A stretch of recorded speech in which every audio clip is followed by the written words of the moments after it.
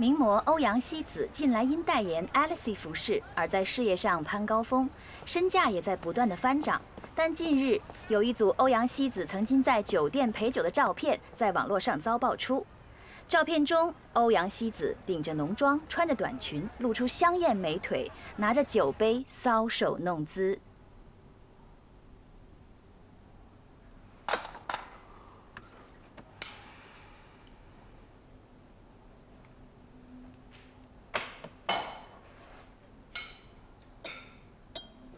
啥情况啊？欧阳希子在警察局。沈总好，哎，沈总好，沈总好。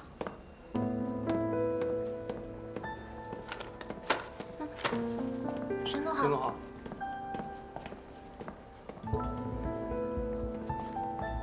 沈总好。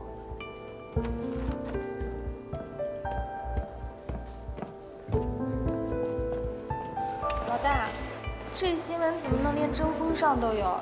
丛主编这次也太不够朋友了吧！就算层卫不报，其他媒体还是会报的。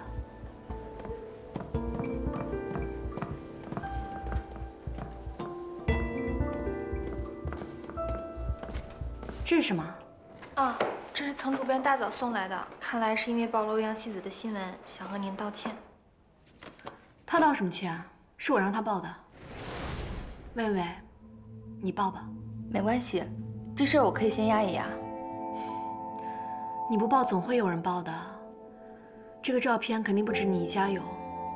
你现在已经是副总编了，千万不要因为我手软。妍，你通知我已经够意思了，赶紧抢个头条吧。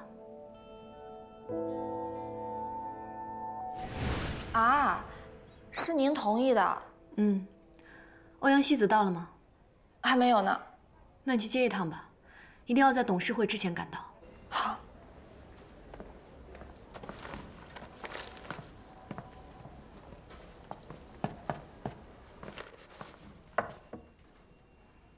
你看针锋上了吗？不光是针锋上，报摊上所有的报纸都看过了，包括手机推送。亏你还这么淡定。既然事情都发生了，只能接受了。你是不是已经有办法了？哎，一会儿董事们就要来了。霍老师。哎，霍老师啊，坐。霍老师，真不好意思。 临时召开这个董事会，欧阳希子这一次的事情实在是没想到，真对不起。做公司从来都不是一帆风顺的，遇到问题就去解决，不要对任何人说对不起。董事们要是能像您这样体谅一人就好了。你想到解决方案了吗？这个危机公关可不好处理啊。岑薇已经帮我查到了，欧阳希子做陪酒女的事情，她是有原因的。哦。 看来你已经找到解决方案了。我说你还真淡定啊！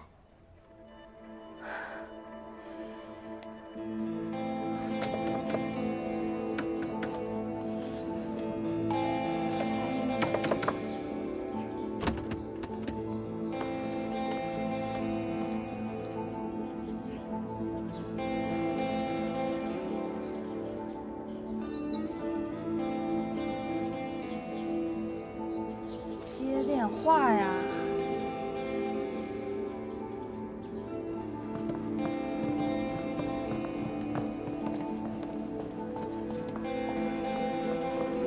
女士，请。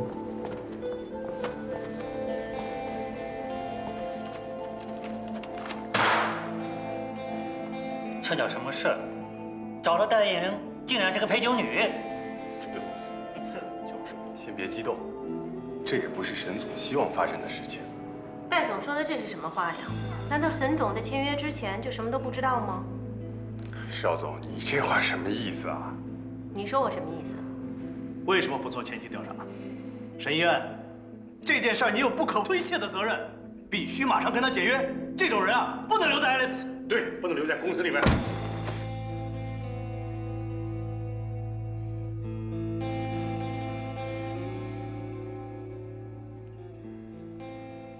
各位董事，今天召开这个临时会议，就是要向大家当面澄清欧阳希子陪酒的事情。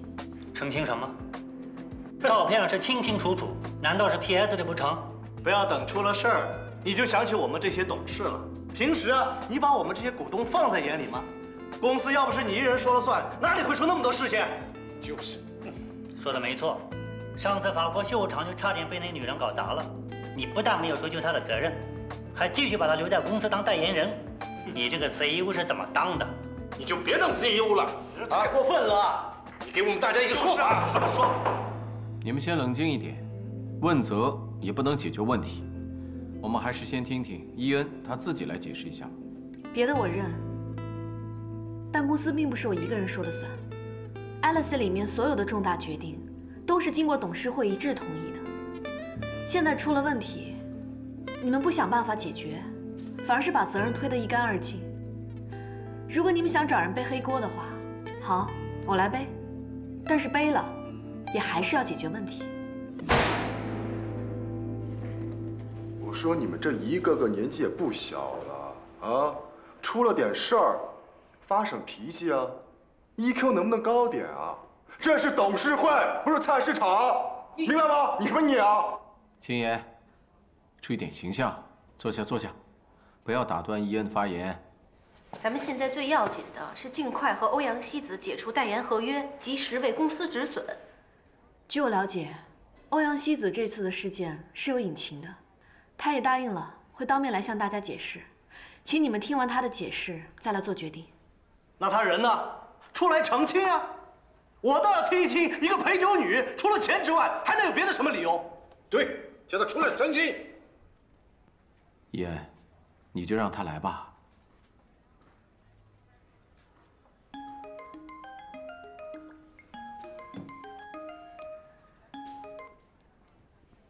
喂，欧阳希子不见了，电话不接，家里也没人。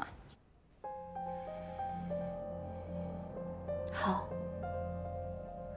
伊恩，怎么了？对不起，霍董，人今天不能来了。不是出来要解释吗？人呢？我就说啊，这种人不能留，必须马上解约。对，我们绝不能手软，否则我们公司的名誉就毁在这个女人的手上。说的没错。大家再给我一点时间，我保证，一定会把这件事情解决好的。人犯错误没有关系，关键是能够承认错误，勇于承担责任。这个欧阳希子小姐，她之前就在巴黎犯过事，这一次又故意隐瞒自己的经历，确实可气。不过，伊恩是我们的总裁，他不会做出伤害公司的事情的，这一点我可以为他保证。不过，这次的事情事出突然，我们也应该给他多一点时间，让他好好的处理。行，既然霍总发话了，我没意见。不过沈医院，我希望你尽快处理好，要不然我们来替你处理。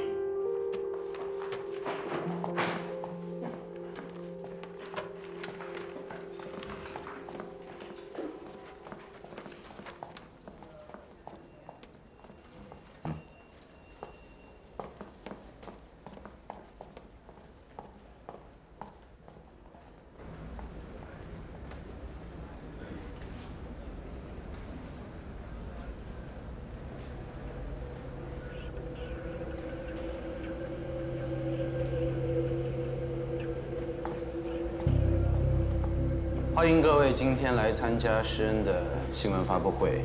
今天，我代表施恩向各位宣布一个非常重要的决定。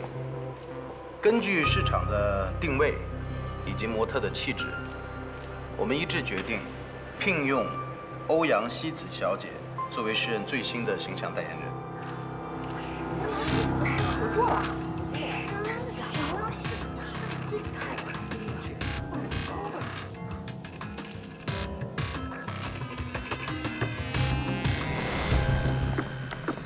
要不我们去他们公司把这件事情说清楚吧？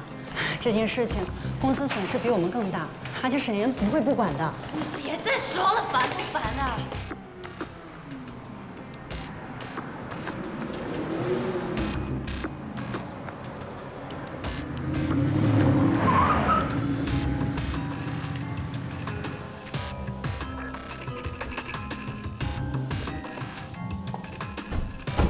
西子小姐，幸会幸会。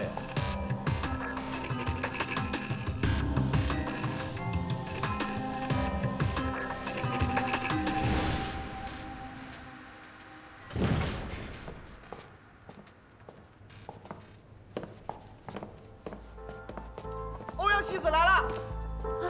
欧阳西子，欧阳西子来了！欧阳西子，快，走，去我们。哎，各位，欧阳小姐，大家冷静一下，冷静一下啊！哎呀，欧阳小姐，有什么问题一会儿我们欧阳小姐啊！来，先回座位上坐好啊！坐。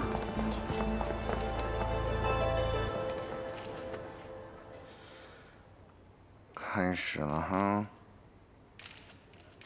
孙总，哎，欧阳希子不是艾丽森的代言人吗？施恩为什么会请她做代言？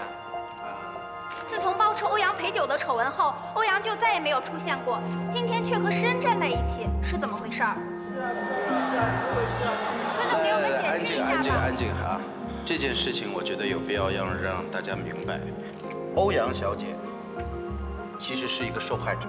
她是受害者，不是吧？受害者是什么意思？难道是故意这么做的吗？是被陷害的吗？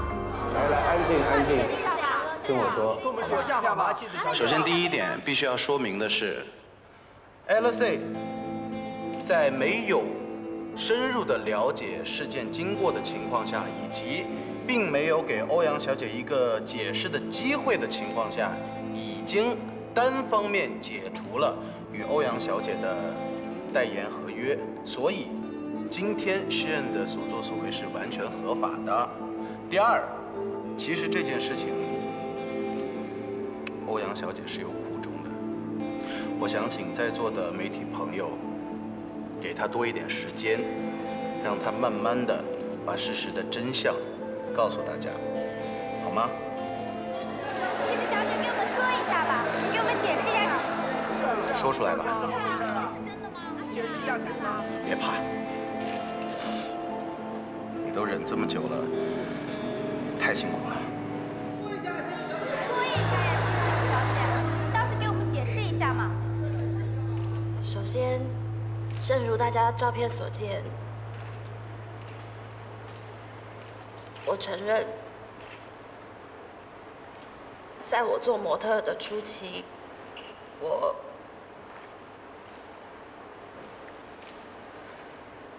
迫于生计，我确实做过陪酒女。啊，真的呀？真的？是真的吗？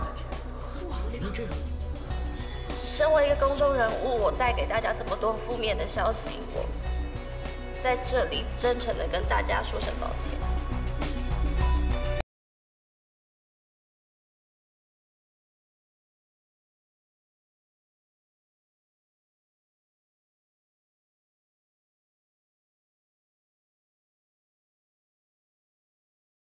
对我的原谅，但是卸下这些明星光环之后，我只是一个很爱我家人的平凡人。我希望大家能不能体谅一个作为家长的心情，能不能不要再报道这件事情，还给我的孩子一个单纯、健康的生长环境。谢谢大家。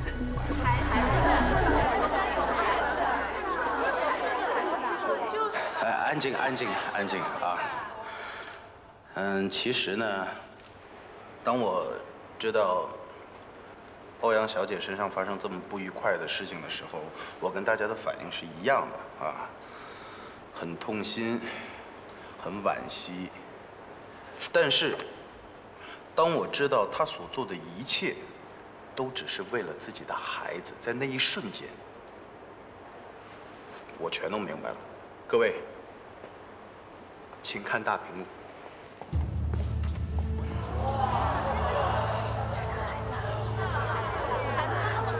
对呀。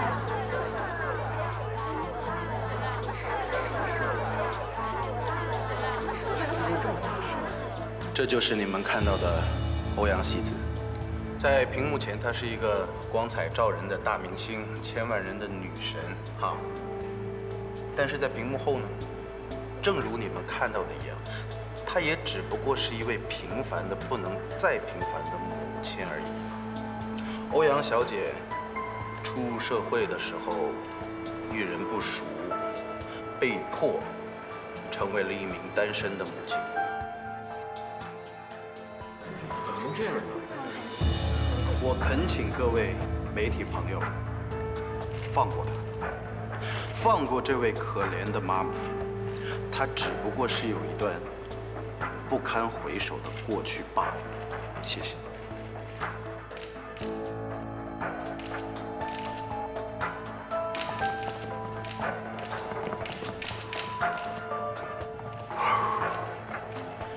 所以今天，我诚意邀请欧阳希子小姐作为诗人新一季的品牌代言人。代言人？我之所以这么做，是因为我想告诉大家，不能因为一个人过去所犯的错，就否认他的现在，甚至否认他的一生。那些狭隘的企业，利益至上，满脑子想着怎么挣钱，诗人不是。我们应该以爱待人，以善为先，从心出发。诗人绝对不会放弃欧阳希子小姐。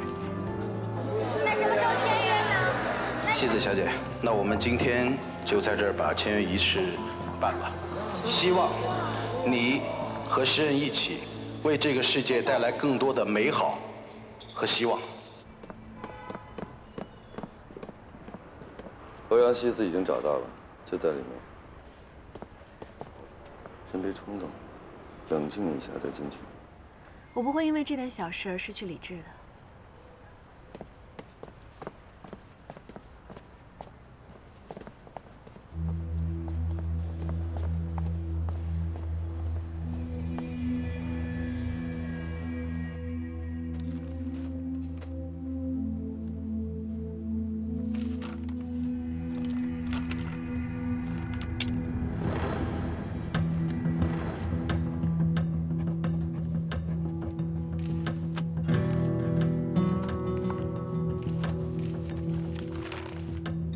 沈总来了！沈总，请问一下，爱丽丝的代言人欧阳小姐为什么会去代言诗恩呢？对啊，说一下好吗？是啊，合理的解释。对啊，沈总，说一下吧。来说下吧，沈总。欧阳小姐，你难道忘了，你和我们 Alice 还有合约在身吗？合约上写的非常清楚，在合约的有效期内，绝不能再代言其他的时装品牌。你今天这么大张旗鼓地和诗恩签下了代方合同，公司一定会向你追究法律责任。沈岩，你这个 LC 的总裁做得很草率啊！公司里边发生什么事不知道啊？我提醒你一下啊，半个小时以前 ，LC 的法务部跟各大媒体发布了一封律师函，上面白纸黑字写得非常清楚，因为欧阳希子小姐违反合约内容，给 LC 旗下的品牌带来了负面效果，因此解除与欧阳小姐的代言合同。来，自己再看一眼啊。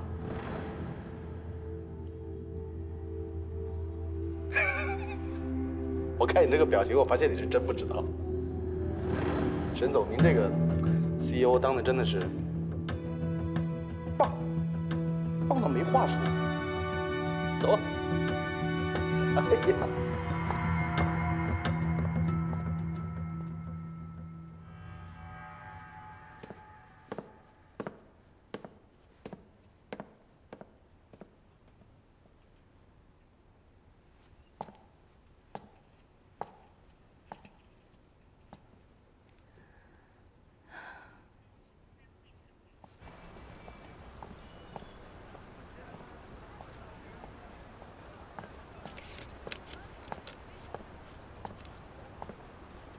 谢谢。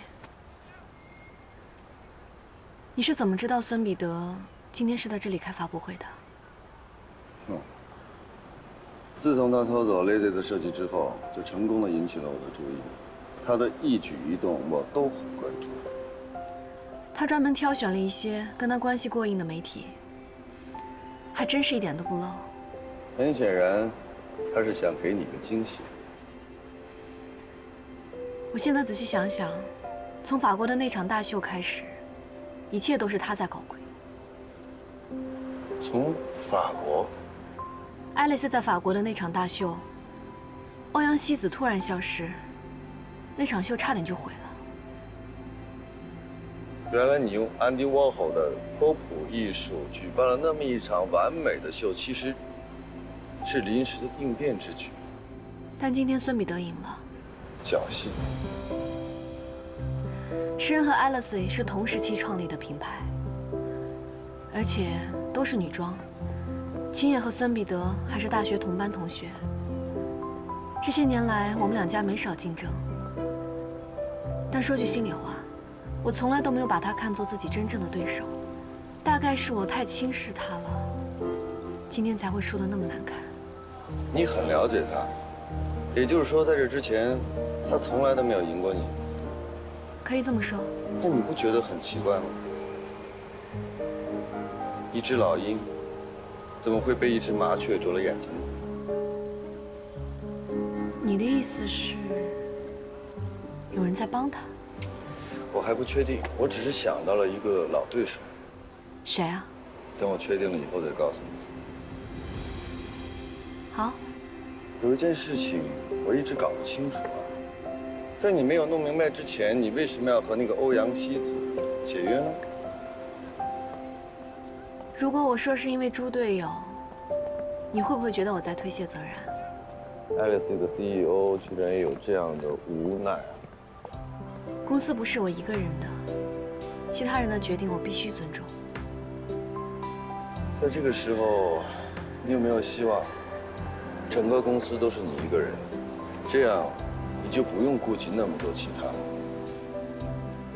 公司是我一个人的，就不会有今天这样的结果。就像 Lazy， 总不见得是你单打独斗的结果吧 ？Just joke。OK。有没有兴趣想点吃点东西？改天吧，欧阳小姐还有很多事情要处理。好吧，如果你有什么需要，尽管跟我开口。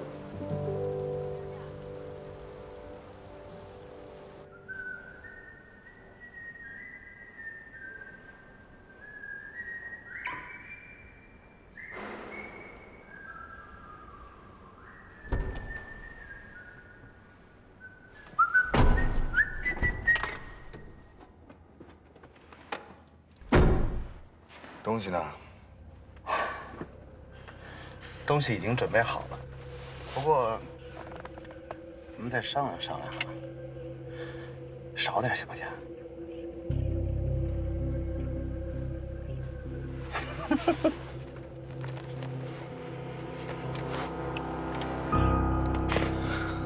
这5%的股权，是我能拿出最大的诚意了。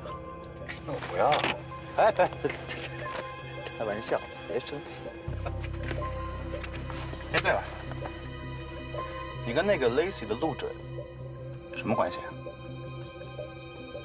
这么绝密的设计能拿得到，怎么办到的？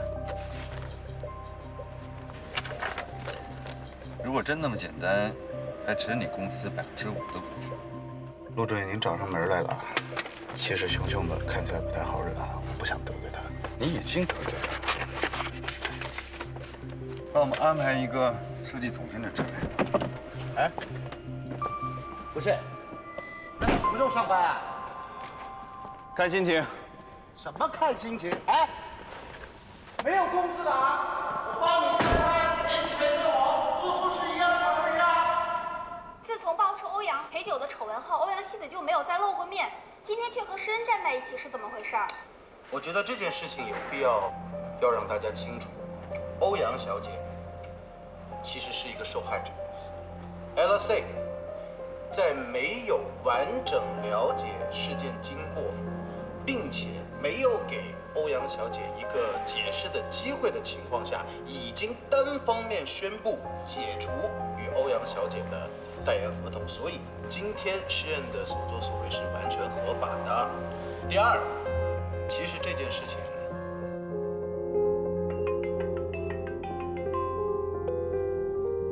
沈小姐，我希望尽快能跟您取得联系。我有很重要的消息告诉您呢，沈小姐，现在很难解释清楚，麻烦您尽快给我回复，沈小姐。史密斯先生，你先不要急，你跟我慢慢讲清楚到底怎么回事。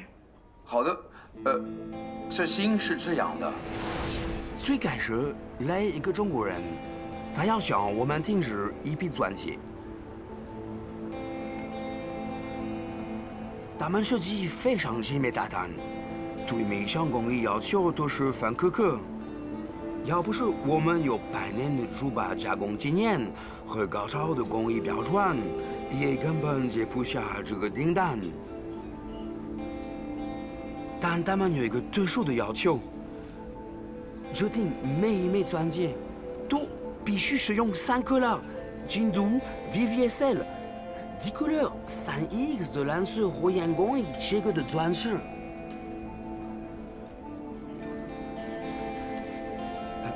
BNS 珠宝已经很久没有搬上过这么大的摊子。我心想，沈小姐上次帮了我一个大忙，所以我想把它当做一个惊喜，作为给你一个报答。可是突然出现这么一个人，当然不可靠了。 他是我的好朋友巴基斯介绍的，巴基斯和我30年的交情，绝不可能骗我。而且我去了这位客户在巴黎的办公室，看上去完全没有问题。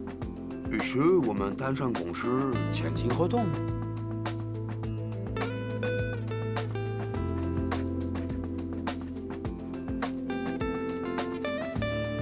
那后来呢？ 我一方面让我的珠宝商朋友帮我继续收集所需要的蓝色火焰钻石，另一方面，我们把买到的钻石开始进行加工制作。这个制作过程十分不易，我们用了经验最丰富的工匠之父。 经历了很多次失败，咱按照对方的设计图，成功做出了设计要求的钻戒空多。虽然我需要的钻石数量很多，按照我对珠宝市场的判断，购买到我所需要的蓝色火焰钻石应该不成问题的。可是，意想不到的事发生了。 市场上突然出现了一个生意买家，他大量的收购3克拉以上的蓝色火焰钻石，蓝色火焰一下子成了金家货，价格在中盘商那里也跟着翻了2、3倍。如果我按照那么高的价格收购我所有需要的蓝色火焰来完成订单， 不仅赚不到钱，还要倒贴进去。我到处找那些珠宝供货商，想尽办法收购我需要的钻石，就连以前的竞争对手都找了，可是找到的数量实在不够。最后，眼看着交货的日期越来越近，我专门赶到巴黎，想让对方能够多给点时间。 可是他却一点情面都不给，他还给我强调了，只要时间一到，如果不能如期交货，就会立马向我索要赔偿。虽然是赔本买卖，但是我不能想象我毁了 BNS 的招牌，那是我和的妻子共同创建的 BNS 是我们的毕生的心血，所以我还是要这样。 以高价收购到了足够的蓝色火焰，日夜赶工，想如期交货。可是时间太紧了，最终还是没能完成。事情就是这样了。沈小姐，我知道你公司用税务家门店替我们做了经济担保。 现在我们付不起500万的违约金和1500万的银行贷款呢，这呢宣布破产呢，这会直接导致你的门店被银行扣押。造成这个局面，我真是真的很抱歉呢。你看，就是这样一个情况，我深表歉意，备受打击，不知道该怎么办。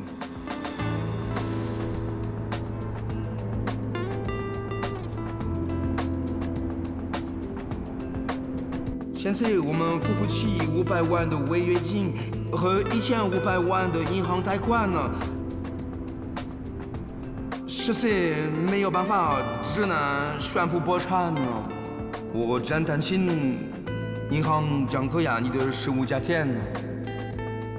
我深表歉意，备受打击，不知道该怎么办。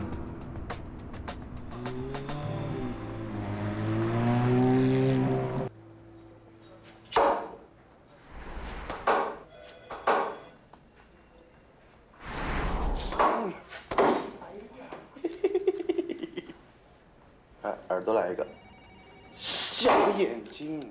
哎，沈小姐，沈小姐，你稍等一下，我们孙总正在开会，你真的不能进去。哦，好。哎呀，你稍等一下，沈小姐，我们孙总正在开会。沈小姐，你，孙总，抱歉，我没拦住。人家沈总是我这么多年的老同学、老朋友了，你以后对人家客气一点啊。沈岩，你迷路了，你来我这儿啊？走。史密斯的事是不是你干的？史密斯哪位啊？少给我装傻！施恩一直在爱丽丝背后耍手段，从法国的大秀，到欧阳希子的代言，现在连史密斯珠宝的事也出了纰漏，你是不是特别有成就感啊？我都听不懂你在说什么。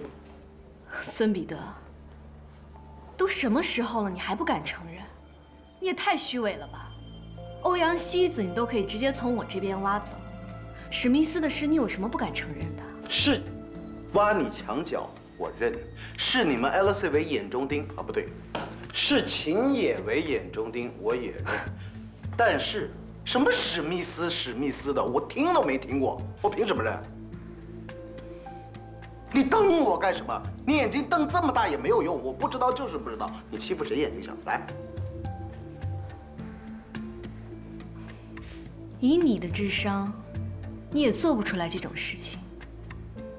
是谁帮你出的这些主意？你背后的人到底是谁？我背后有人吗？你不要瞎挖，沈岩。我从小到大最怕这种飘啊飘啊飘啊飘的东西了。我一定会查清楚的。你最好不要骗我。哎呀，我好怕哦，好凶啊你，吓死人了！喂，刚才沈岩来了，我问你啊，什么史密斯？谁呀？怎么了？他来问你珠宝厂的事了？对呀，哎呀，气势汹汹的，恨不得把我吃了。你到底对他干什么了？你不用着急，明天新闻一出你就知道了。哎，别太过了啊！怎么说他也是我同学。你心软了，心软了我立马收手。我不是，我是说你以后采取行动之前，你先跟我打个招呼行不行？你让我有个心理准备啊。准备？有准备哪来的 surprise 啊？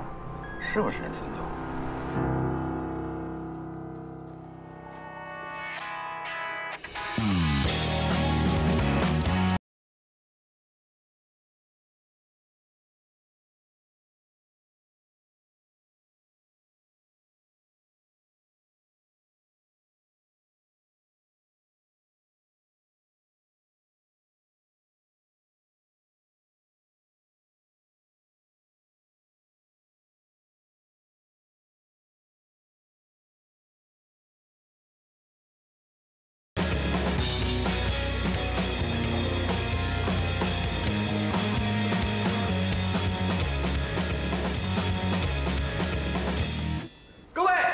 请大家都过来一下。大家好，欢迎你们成为 Lazy 在中国的第一批贵宾。陆先生，这次 Lazy 在中国的开业宣传得非常火爆，同时您还带来了4大设计师。我们非常想知道您的新产品将以什么样的方式来销售呢？我知道，很多人都是冲着4大设计师来的，对吗？我也知道，你们为了这些限量款排了一整夜的队，但是不好意思，今天所有的限量款我们只送不卖。哇，真的假的？大家先别急着激动，要想得到你们的礼物，首先要为我做一件事。我希望大家不要把这里当做一家服装店。这么些年来 ，Lazy 一直在世界上传递着一种心情，一种可以让人抛弃琐碎、忘记烦恼、享受逃脱压力的喜悦。你们告诉我，你们排了一整夜的队，风餐露宿是为了什么？一件限量款到底能给你们带来多少欢乐和喜悦呢 ？Lazy 不希望商品成为大家的负累。你们尽可以把这里当成你们的后花园、你们的会客厅，一杯红酒，一杯咖啡，享受这一刻慵懒的时光。把你们的心情，把你们的美好告诉我，分享在 Lazy Land 里，这样我们也会把礼物送到你们每个人手上。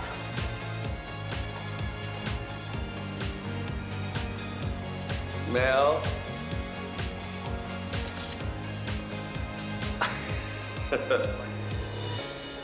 好了，把这里当成你们的乐园，尽情的分享吧。这么快就上了推送啊？是，真快，太快了。是，挖你墙角，我认；视你们 LC 为眼中钉啊，不对，视秦野为眼中钉，我也认。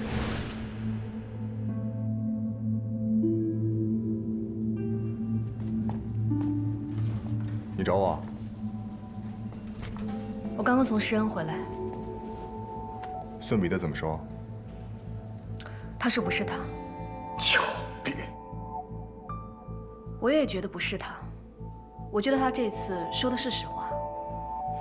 你想，孙彼得的性格很张扬，如果真的是他的话，他恨不得开瓶香槟来庆祝，根本就不会抵赖。OK， 就算真的不是孙彼得，这事还能有谁？现在台面上就这几个人物，和我们有来往的，能从我们的损失中获得利益的，除了施恩的孙彼得，还会有谁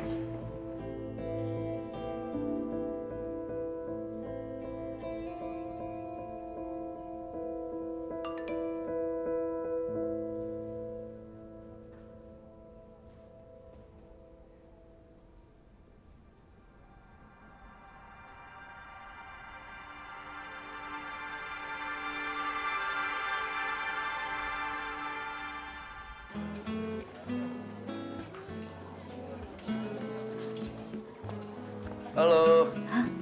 Hello. Nice to meet you. Nice to meet you too. Cheers. 很高兴你们能来。恭喜你啊，陆总。哇，这么小的杯子，秀气。今天的酒还不错吧？谢谢。以后很漂亮。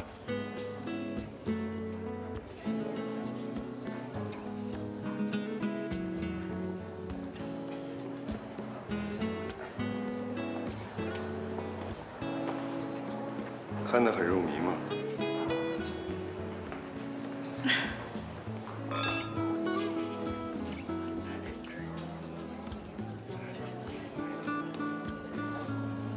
这幅画很有意境。它的名字叫做《愤怒的海》。你看它的布局、色调，会不会觉得画家把所有的痛苦和恩怨都隐藏在大海之下了？看似平静，其实内心波涛汹涌。哦，你懂得太多了。没有啦，一点点。今天你们开业，你看我来的太急了，没准备什么礼物，恭喜啊！你能来已经很给面子了，再加上外面那些针锋上的记者，不也是你给我的最好的礼物？你们开业声势搞得这么大，哪家杂志不想要头条？能把这么好的机会送给我，我才应该感谢你呢。找机会请你吃饭。哪有让美女请客的道理啊？你的好朋友沈英今天没有来？啊，伊恩他还有工作，可能一时过不来，理解一下。没关系，我为你们准备了一份小礼物。路易，你值得拥有。真是会说啊！这是小马哥最新款的设计，我特意为你们准备的。啊，有点花哨。我觉得这件适合你，你觉得呢？帮我包起来，谢谢。OK， 谢谢。这怎么好意思啊？没什么不好意思的。你是时尚杂志的领航人物，像这样的礼物可能天天都会有，千万别跟我客气，请笑纳。好，那我就不跟你客气了。但是饭我必须要请。择日不如撞日，要不然就今天。他今天应该没空了。哦，来势汹汹，我有一种不祥的预感。薇薇，我今天有一个很重要的事情，需要找陆准谈一谈。好啊，那你们两个聊，反正吃饭随时嘛。那我先走啦。态度好一点。我估计你要跟我谈的事儿，在这儿说不合适，去我办公室吧。要喝什么？不用了，问完了我就走。看你的样子，像是要兴师问罪啊。你是心虚了吧？这一切都是你设计好的吗？没头没尾的，我都不知道你说的是什么事。你别告诉我你不知道史密斯出事了。哪个史密斯？你别装了。珠宝的订单是不是你下的？你说的什么订单？我不知道。你说的是法国的那个史密斯，对吗？